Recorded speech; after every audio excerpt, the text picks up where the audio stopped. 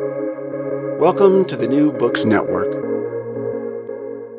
Hello and welcome to another episode on the New Books Network. I'm one of your hosts, Dr. Miranda Melcher, and I'm very pleased today to be speaking with Dr. Miguel Montalva Barba about his book titled White Supremacy and Racism in Progressive America, Race, Place and Space, published by Bristol University Press earlier in 2024, which, well, as the subtitle says, explores the connections, the entanglements between race, place and space to help us understand how they contribute to and maintain racial hierarchies, focused in a particular place that I think is, obviously there's always utility in investigating a particular place, but I think as our discussion is going to show, what Miguel has found here is not just about this one particular place. There's a lot of lessons and ideas that could be taken much, much further than that. So lots to get into here in this book. Miguel, thank you so much for joining us.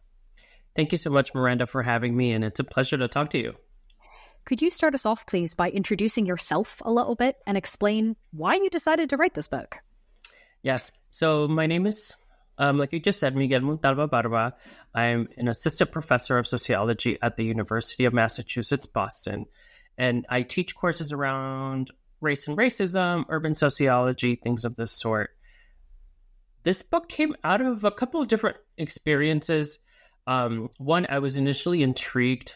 I grew up in California, in Orange County near LA, and Boston, and this particular neighborhood, Jamaica Plain, was the first place that I lived outside of California.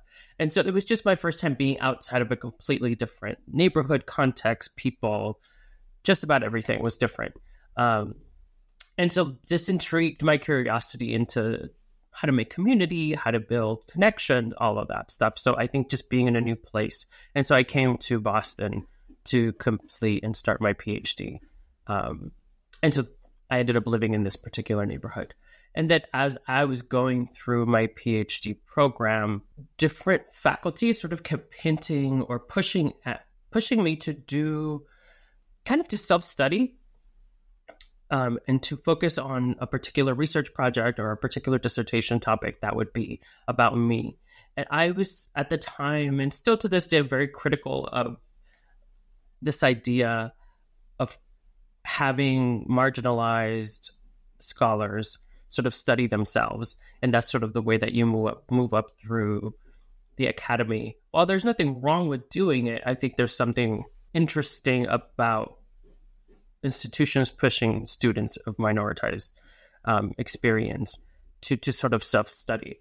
And so I was kind of really like, no, I'm not going to do that. Like, let me study up, let me study across, let me study you. And so part of this book really came out of this sort of taking this very agentic step in not replicating patterns that I was seeing, in particular as it pertains to urban sociology. And so much of ethnography is sort of built around the individual sort of experience, and to contextualize why people were pushing me to sort of study myself, or people like me, is I had grown up in the U.S. undocumented. I've been undocumented in the U.S. for 30 years. I'm queer. And so I have a very particular experience and, what do I want to say? Kind of a very particular experience to draw from. And so I can see where people can see something that was important to study. And to this day, I will look into that at some point. But in this particular moment, at that particular time, that's not where my brain was. And so these are sort of two kind of very personal and a more kind of intellectual level. It was really interesting to start this project and think about kind of a bunch of different fields coming together.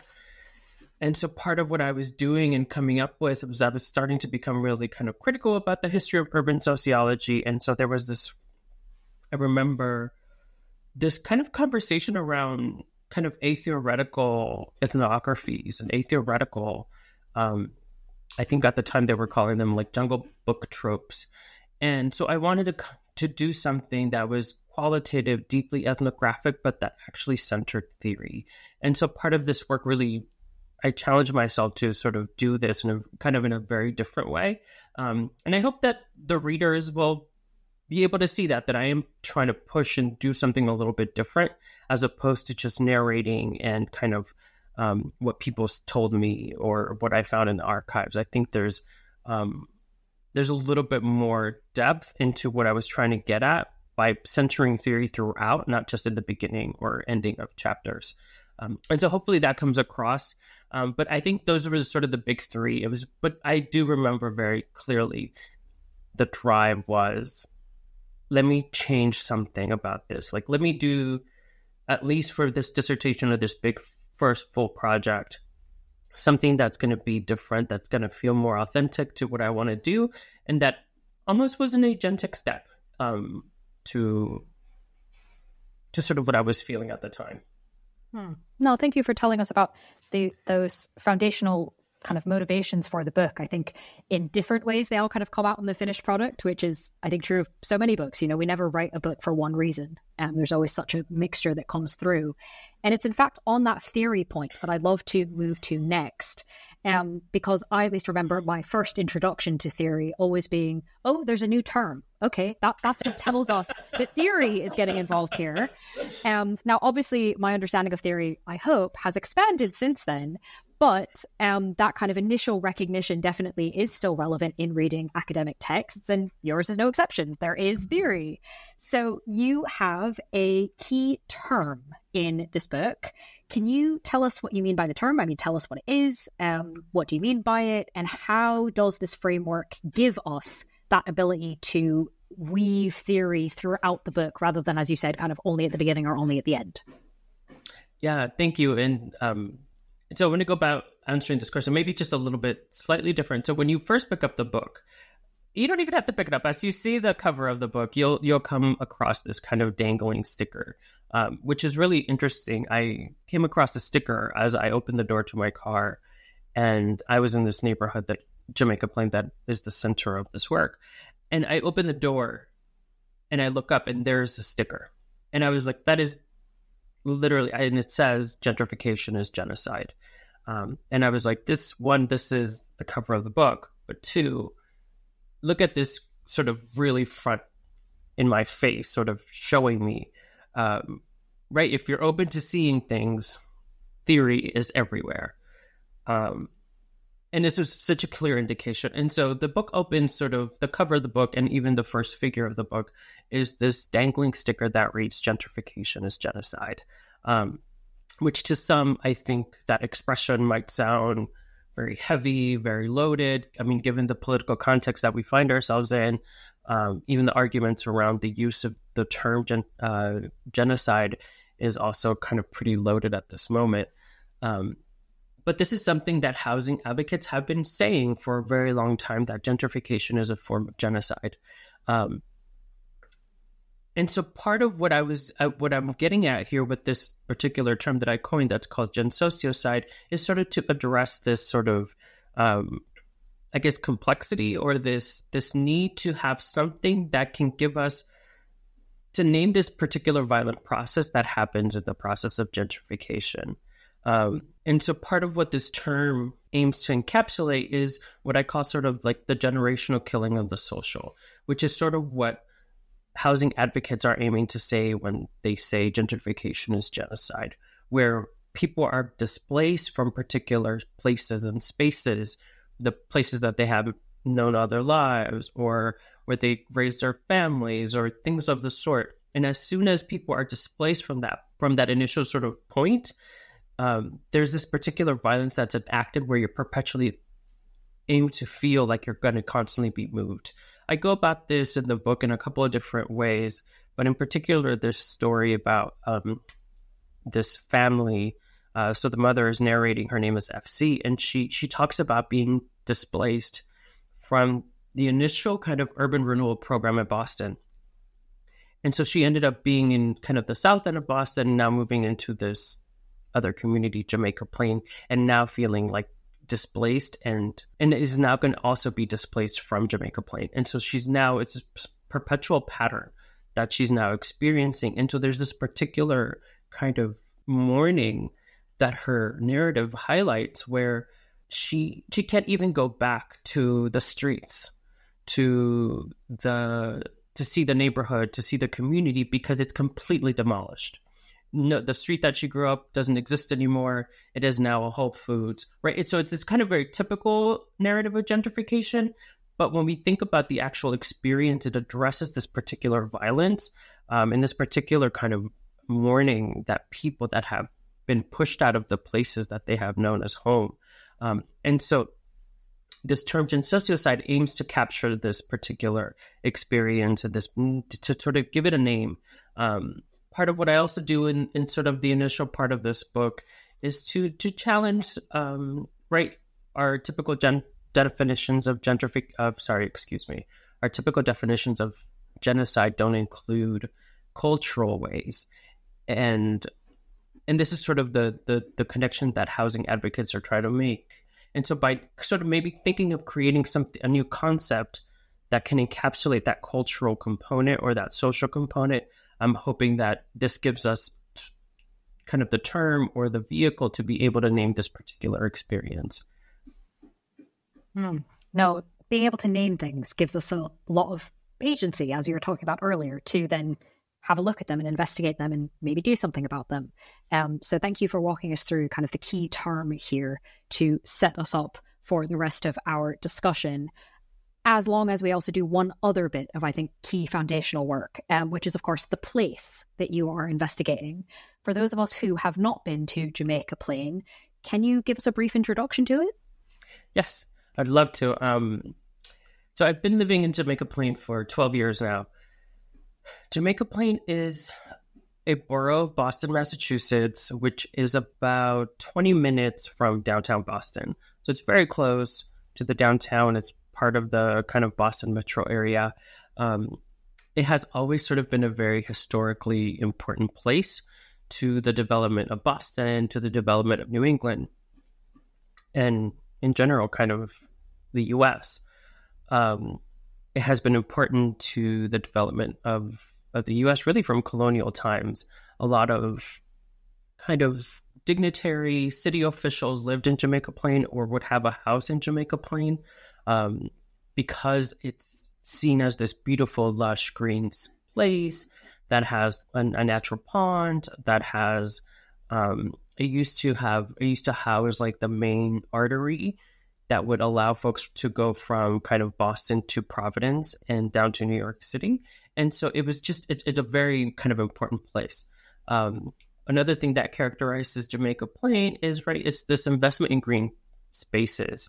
So that means historically, Frederick Olmsted, who also designed Central Park, designed a network of parks here in Boston, and it's called the Emerald Necklace, and JP is sort of right in the middle of that. And so it's really kind of surrounded by green space all around. Another thing that makes JP a little unique is it has this urban suburban feel to it, where because it's so green and it's so lush, you almost feel like you're in kind of a suburb, but it's very much connected to the urban core. Right now, JP is one of the most progressive neighborhoods in the country. It's I think in the top 15. And so the politics here in this particular neighborhood are far from left. The representatives, Ayanna Pressley, one of the kind of most progressive representatives that the U.S. has at the moment. Part of this progressive left narrative and character of this neighborhood is something that folks have been nurturing for a very long time. A lot of folks moved to Jamaica Plain, or as the sort of residents call it, JP, around the 60s and 70s, where a lot of progressive people were sort of young white professionals were moving into cities. They were really active in the politics, whether it was artists or anti-war movement or queer activism, really just kind of all kinds of different political inclinations, but mostly in kind of very progressive causes. What's also interesting, this neighborhood also has the narrative of being a queer neighborhood, in particular, a kind of lesbian enclave, which you can see sort of how much politics is embedded in this very kind of important neighborhood to Boston. It also is seen as diverse, as you can tell, both by political, but also by different groups. And so there's an African-American community that has been here for a long time, as well as Dominican folks and Puerto Ricans as well. And so you start to see this kind of very progressive community take shape. And this is really kind of the narrative that exists around Boston and New England about this particular neighborhood. You can sort of align it to maybe kind of a Berkeley, California, for those that might have visited over on that side. And so there's this particular narrative of activism that's super important here, that really drives the politics. And in some ways, you can start to sort of see the picture of kind of a traditional gentrification story where you see the activists and the queer folks and all of this stuff come together in this particular place that has such an important place to Boston. And then one last thing is this neighborhood has been gentrifying for quite a long time. In really just the last couple of decades, like the housing prices have doubled. They're people that when I interviewed them and they moved here, they bought a home in the 80s for like $20,000, $30,000 are now selling their homes for like $1.7 million. Right. And so there's this kind of complete flip of this neighborhood that used to be kind of a little scrappy. Now it's very high end. And so it's a neighborhood that has all of these different criteria that's really beautiful, but it's also because of all of that narrative and that history, it is changing and is gentrifying rapidly. Yeah, this is very helpful to understand the history and the current state and kind of how those things have changed, to help us then investigate sort of what's there. And amidst all of this change, going back to the subtitle of the book, race, place, and space, those things are not staying static. And are all very much kind of interlinked. We can't just say, well, that was history, that's no longer relevant here. That's very much what your book shows we should not be doing. So exactly on that point, can we talk about settler colonialism? How is it physically visible in the place you've just described, and visible also in the way people talk as well? Yes. And so this is so important. I think this is like kind of one of the main points that I try to be very specific about in the book is, one, to think about settler colonialism as something physical that is visible, that we can, as long as we sort of attune our eyes to being able to see it, that we might be able to recognize it when we see it. And so settler colonialism is so visible in JP. It was surprising to find it at times, but I think once you attune your eyes, you're like, oh, wait, it's everywhere. So the most apparent, of course, is the name. Initially, when I first moved here, I thought it was like, oh, you know what? There must be like some actual connection to the country of Jamaica. I don't know. There must be something here. And yes, there is in some way, but it's not in the way that I thought the connection would be. The name itself developed. There's like 4 origin stories about the naming of JP. One is the 2 sort of centered indigenous folks. One is this indigenous woman whose name was Jamaica, and people would allegedly sort of exclaim, "I'm going to visit Jamaica," and pass by the plain. And so plain being sort of the topography of the area, and then Jamaica, and so Jamaica Plain. That's sort of one story. The other story is of a chief in Sachem known Cuchamincan, and he too was sort of very revered to colonial folks because he sort of partnered with them, but he never really fully converted or sort of accepted their religious practices, and so they had some kind of admiration. And so when you shorten his name Chamincan, people make the claim that Jamaica developed out of that. And then the other 2 stories are interesting because they bring us to a conversation about quite literally colonialism and settler colonialism, but in particular kind of the triangle trade, sugar, Indian rum. It brings us to these kind of very particular moments.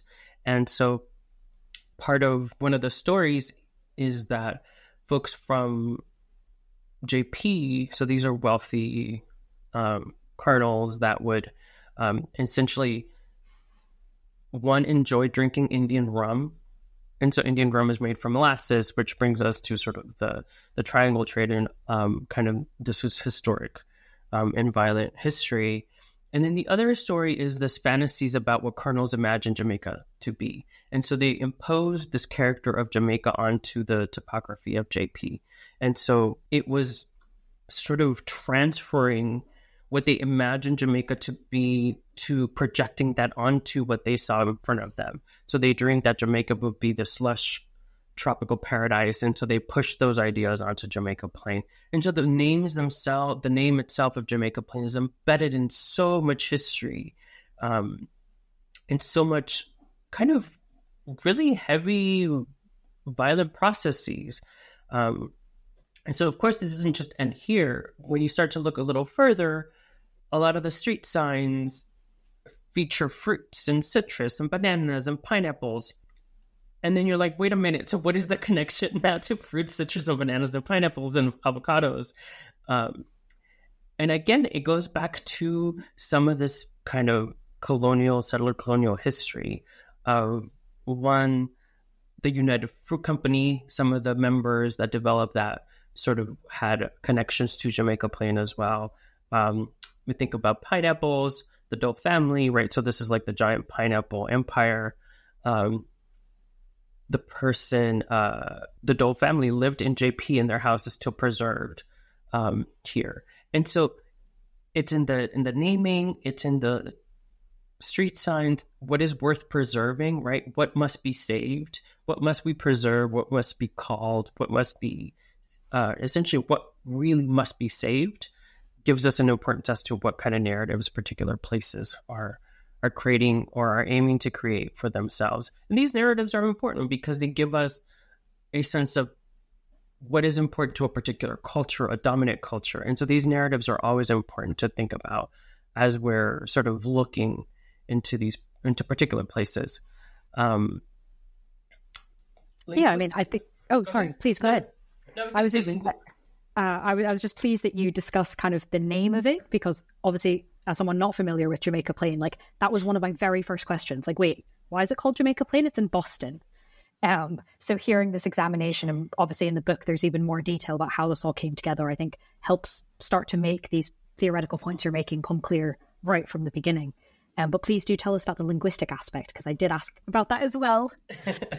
No, thank you. I think it's, in some ways, like once you start to dig a little bit deeper, like you say about the name, like I too had those same questions initially, like, wait a minute, what is happening with this name?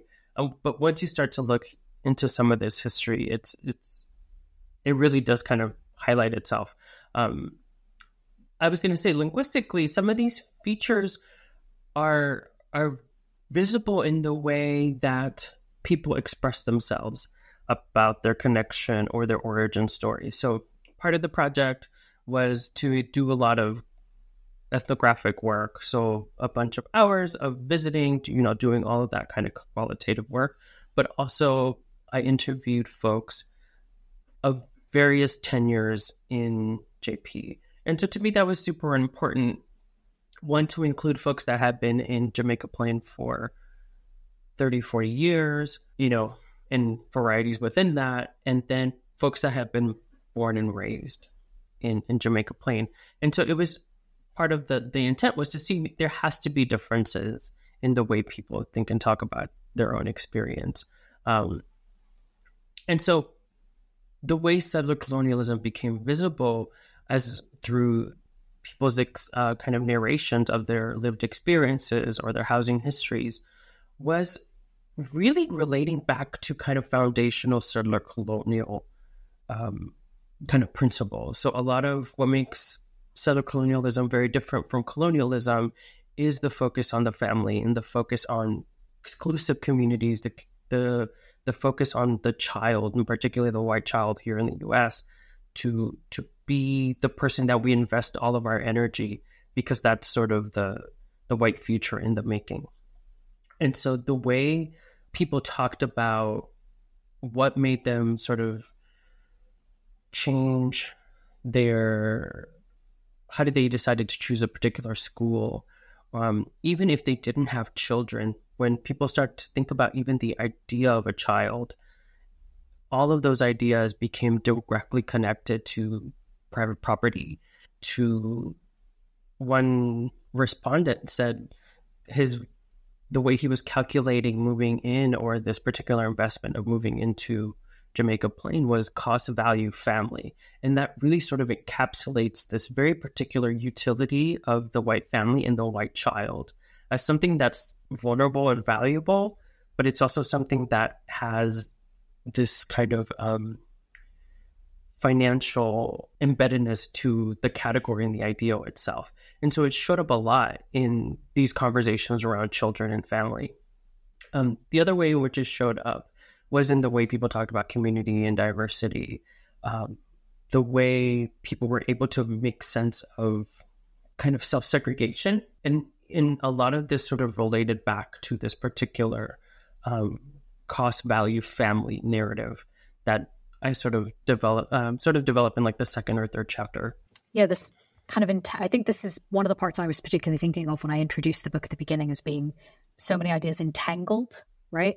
Now, this is such an interesting and illustrative example of that. So thank you for explaining the linguistic piece of this. To what extent then does it make any difference for individual or even groups of white people in Jamaica Plain? What difference does it make for them to be working against these narratives of settler colonialism? Do we see disruption of this reproduction of the dominant narrative? There are cases, and we do see it. And I think this is part of one of the interesting pieces that I found that kind of really pushed me to focus on this particular topic and work, was that initially most of the people that I interviewed so these were like the folks that arrived around the 60s and 70s and so forth. Most of them lived in kind of group homes or in communes where they really were challenging sort of a white supremacist, capitalist, patriarchal expectation, literally co-raising children, sharing financial resources with each other, really quite living a very alternative lifestyle. And there's still aspects of that here in Jamaica Plain. But because so much of the financial aspects, where there's the housing price and all that stuff, that kind of stuff is changing a lot, and it has changed a lot. But there were folks that were actively working to sort of challenge those narratives, whether they were being very deliberate at the time. But it was really this transfer, or this arrival of children that really caused the change, that really caused people to quite literally say, we might need to think about where we live because we need good schools. We might need to really think about where those good schools are, right? And so it's this particular moment of the idea of the child that really made folks change what they had already sort of figured out and developed. But it was this particular kind of advancement where there's planning for kind of like this exclusive white future that their potential child should have. And that itself goes back to a lot of these particular narratives that, at least in the US, are very deep, where it's very kind of individually. So much of the US is centered around this individual self-earner, self-push, where to actively work on community, to creating these particular different lifestyles was really radical at the time, and it still is radical. And so I think there is important work to be done there. I think a couple years down the line, I've had this sort of nugget in my brain to do a particular study on the communes here in Jamaica Plain and lessons to be learned from this experience, because there are still some functioning. But I do think, so there's these moments of where you can disrupt this, but I think part of that is coming to terms with what sort of Audre Lorde calls like the mythical norm, or bell hooks calls white supremacist capitalist patriarchal system that we're all sort of fighting and dealing with. And I think this is sort of where you see the tension here, where folks are really invested in kind of changing community, but there's sort of a moment of pause or a limit as to the reach that they're able to do. Another example of this is sort of to see like folks here in this community love to advocate for housing, affordable housing, in that kind of project. But when it came to building something here in JP or in Jamaica Plain, folks didn't want that now, because all of a sudden their property values were in sort of limbo, as they assume, which so far nothing has happened. Actually, it's gotten worse. The property prices have increased, but this particular fight. And so I think there's something interesting about property values and how much of that is really connected to an American ideological core that actively working around disrupting this really has to be a deliberate choice. Community was such a key part of what you just talked about there. What about ideas of diversity? How are those being discussed, and to what extent are they also maintaining white exclusivity over specific places? Yeah, so these are like the two biggest themes in the book, is diversity and community. Everybody wanted to talk about community. Everybody wanted to talk about diversity. Everybody said they love diversity. One of the kind of born and raised respondents was very kind of a tongue-in-cheek about it. She was like, people at JP love diversity, but they don't engage with it. And that's sort of the interesting tone, right? Just because where Black folks or where Latinx people live or queer folks live, doesn't mean you're actively engaging in diversity. That means you know where those people live and their positions throughout the city, but that doesn't necessarily mean that you're engaging with it. It's interesting, the idea of community, because one of the things you'll hear if people visit is that JP is a community place. People spend a lot of time creating community or investing in really just preserving some of its kind of radical inclinations.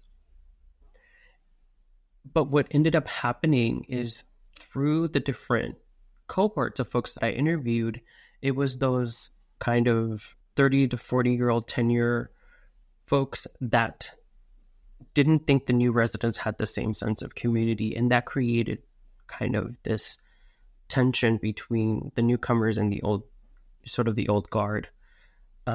They felt that newer residents did not invest in community. They were just here because of the narrative that the neighborhood had achieved, that it was, progressive, beautiful, Victorian homes, all of that.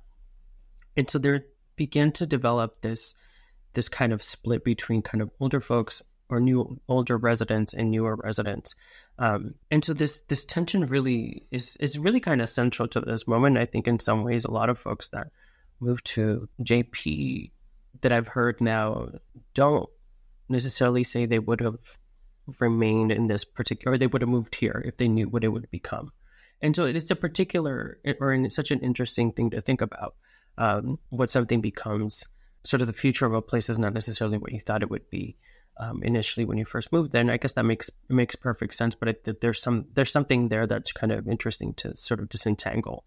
As far as diversity, it was interesting to think about diversity in kind of with very practical, right? Part of what happened in JP is around the 50s, kind of deindustrialization, all those kind of things were taking place. And so a lot of, and also the white folks were being subsidized by the U.S. federal government to move out to the suburbs. And so a lot of white folks moved out of JP, and Black and brown folks came to sort of stabilize, or at least serve as placeholders for the time being.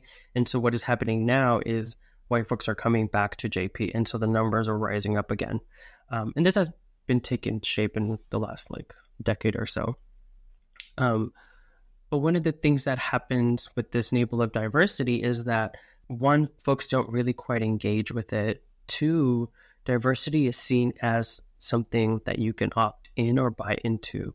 And so this happened in a couple of different ways, where some parents chose to stay in JP as opposed to moving out to the suburbs because they wanted to provide for their children diversity, because one, they wanted that diversity for themselves, but they wanted to provide that diversity for their children. And some even said that they would give them an advantage kind of in society moving forward, right? So society becomes this particular good that you can provide your child. A lot of other folks talked about diversity, and like, I don't mind diversity as long as folks have the same values living next to me, which that in itself is already not fully meshing well with the idea of diversity.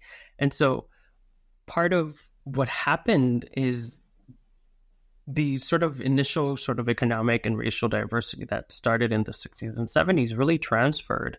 And now diversity is seen in the way people talk about it is, we're a diverse place. We have a taco place. We have Thai place. We have a Spanish tapas place. We have a Mexican restaurant, right? We have all these kind of different ethnic foods that are diverse, that are telling us this neighborhood is diverse. And it really changes the way people engage and think about diversity. Yeah, I mean, the idea of I want to live with diverse people as long as they all agree with me, and let's eat lots of nice food. Like, that's a very particular kind of diversity, and definitely worth kind of poking at, and rather than just sort of taking statements of diversity at face value, it's like, well, what do we actually mean by that? Because it turns out, in this case, it means something very specific.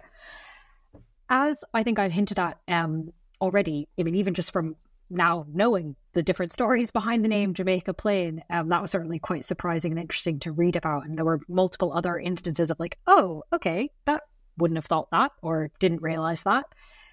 What about in your process? Obviously, you're much closer to all this material. This has been something you've been deeply invested in for ages.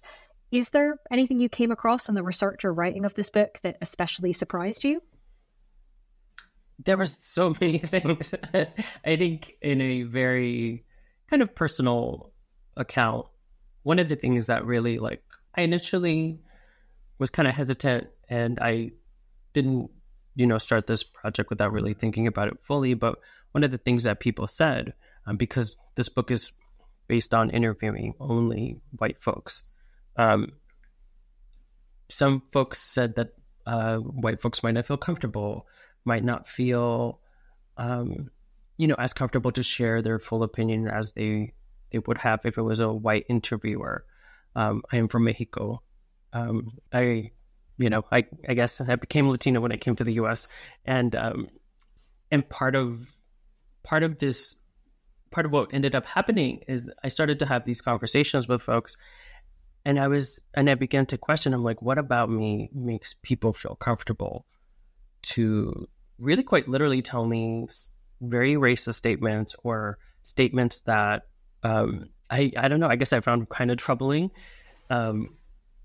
And so part of that process, I was really surprised sort of by this process that was taking place, where I was interviewing folks, were sharing a lot of kind of important pieces of information. But then I was like, wait, what about me is letting folks know that they can be so comfortable, which is a wonderful thing for a researcher, especially qualitative researcher. But there was a point there that I was like, what, there's something here. So part of that is one of those surprises.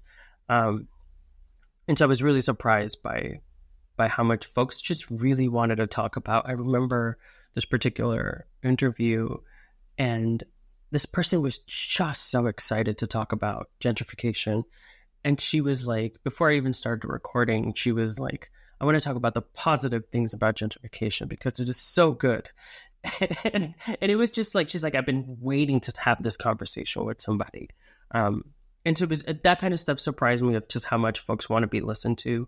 I think the other thing that really surprised me is the power of socialization, which I should not be surprised, but I think it was reaffirming, I guess, in some capacity, how powerful socialization is, and how much our origin stories, how much our the neighborhoods that we grew up in, the kind of families we had, the kind of neighborhoods we were raised in, really highlight our own narratives and the way we see and view the world.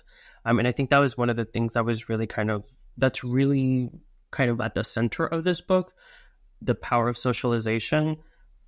But then I was also like, wow, this is really key. And I remember so many people talked about how much Jamaica Plain either reminded them of where they grew up, or how much it differed from where they grew up. And so much of their conception of place was rooted against or for that initial housing history and how important that was to them.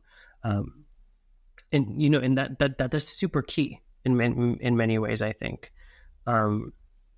I think that those are like the 2 to 3 big things that really kind of shocked me.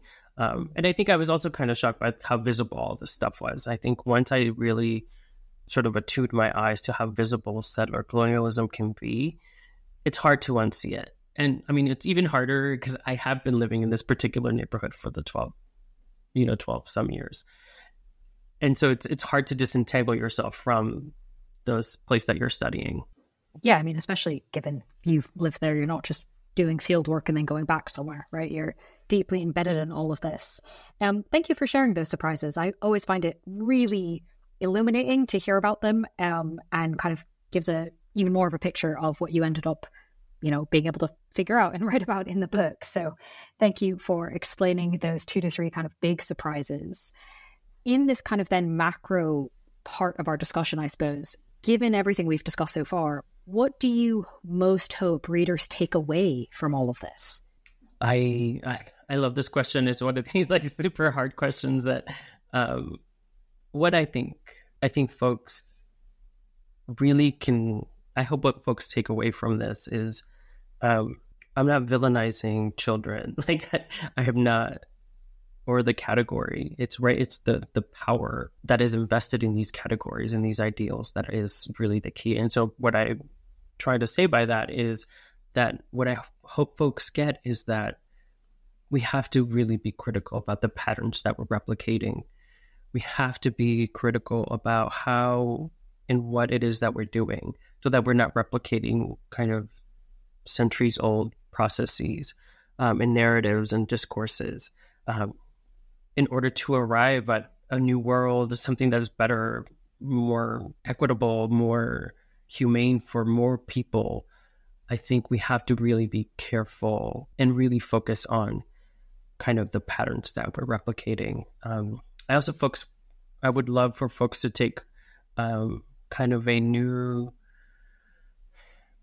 how do I phrase this? Kind of think about gentrification in a new way, not just something that is kind of just started, but it's something that is ultimately, I make the claim that it is connected to settler colonialism.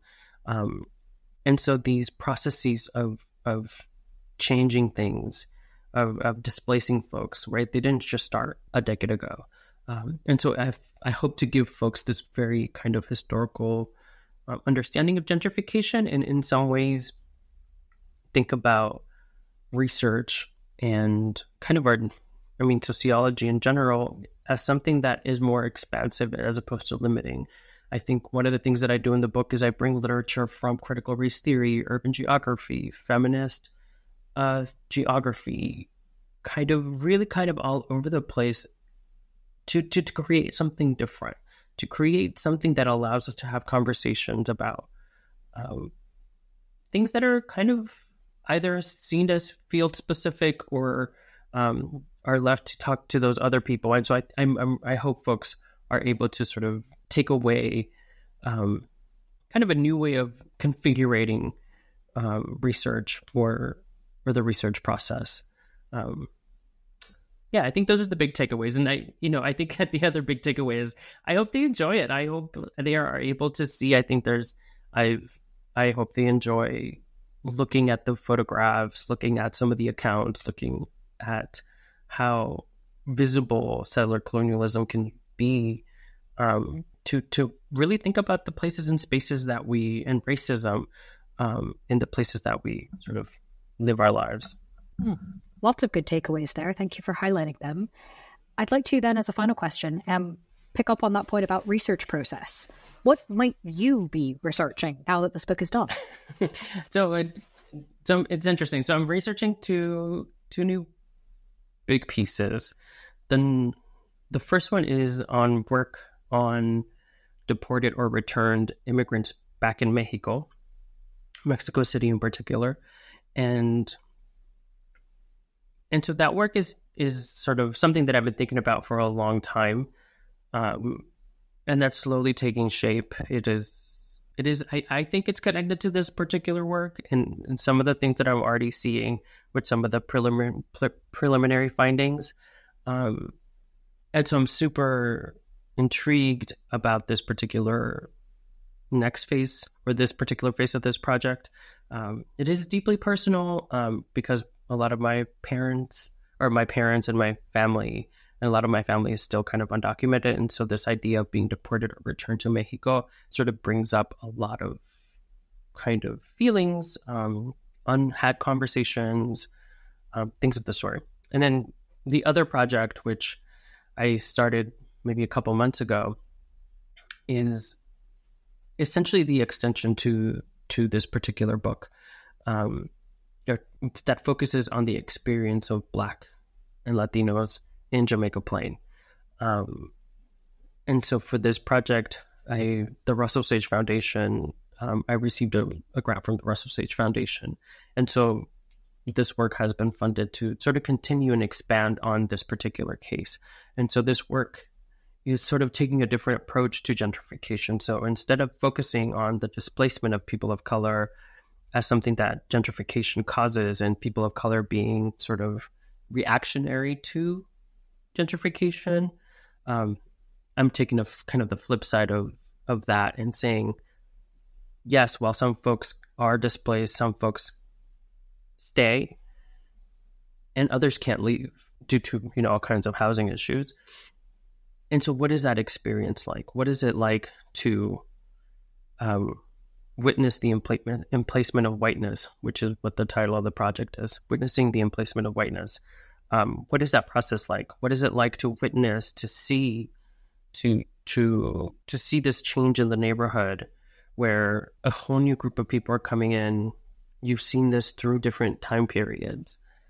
How are you making sense of this? How does this affect your own positionality, your own sense of self and space and claim to those areas? And so this next phase is sort of the other side of this, of my book. And so I'm excited for this project, but it is drawing on kind of slightly different techniques, different theoretical frameworks. But I think it's important to sort of have a very full picture of what is happening in Jamaica Plain. Well, both of those projects sound very interesting. So thank you for the sneak preview about both of them. And of course, while you're working on them, listeners can read the book we've been talking about, titled White Supremacy and Racism in Progressive America, Race, Place and Space, published by Bristol University Press in 2024. Miguel, thank you so much for being with us on the podcast. Thank you so much, Miranda. And thank you so much for having me.